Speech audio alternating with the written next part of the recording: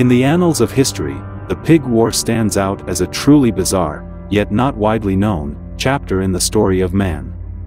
It is the tale of how the killing of a wayfaring pig almost caused a war between the United States and Britain. Dating back to 1846, the roots of this curious conflict can be traced back to the signing of the Oregon Treaty between the United States and Britain.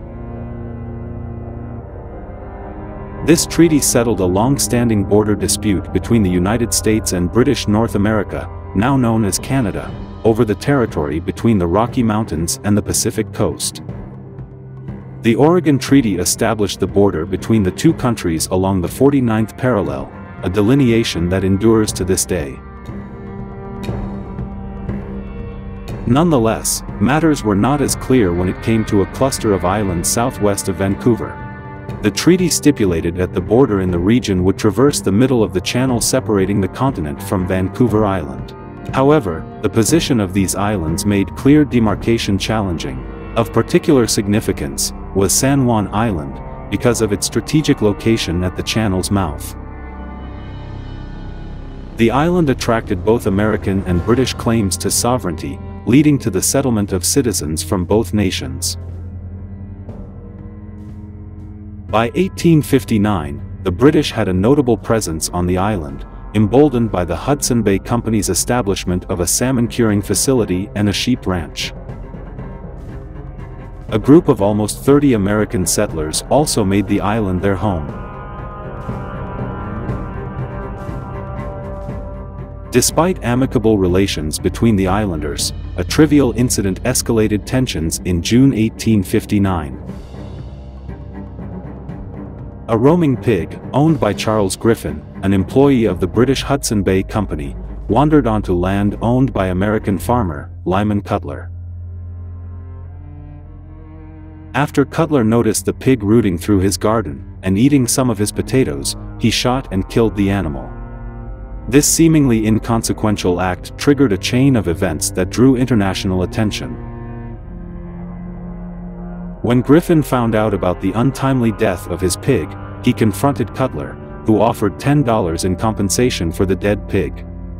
This offer was refused, with Griffin seeking 10 times that amount.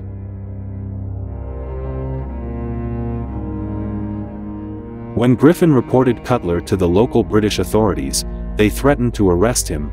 This angered Cutler's friends and neighbors, all American citizens, who then sought U.S. military protection for the farmer. The commander of the Department of Oregon, General William Harney, known for his anti-British views, soon sent a 66-man company of the U.S. 9th Infantry, led by Captain George Pickett, to San Juan Island on July 27, 1859. Upon hearing the news of U.S. troops on San Juan Island, James Douglas, governor of British Columbia, dispatched 3 British warships as a show of force. Over the course of the following month, both sides slowly increased their military presence in the area. The confrontation over the dead pig grew into a face-off between the U.S. military and British forces in the region, involving 3 warships, 84 guns and over 2,600 men. When both Washington and London learned of the escalating crisis, diplomatic negotiations ensued. This led to a temporary agreement whereby both sides withdrew the majority of their troops on the island. The British maintained a small force of 100 soldiers on the north of the island, while the Americans maintained a similar-sized force on the south of the island.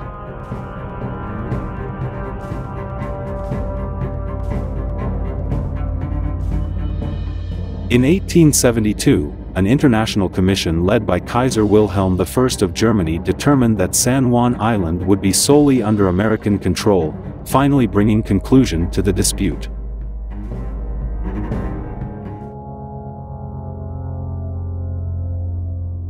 Today, remnants of this historic conflict can still be explored at the San Juan Island National Historical Park, serving as a tangible reminder of what was undeniably one of the most peculiar stories in man's history.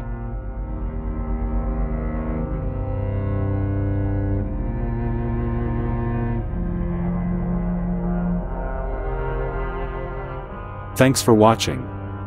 Please like, subscribe, and click the bell. Stay tuned for more videos, coming soon.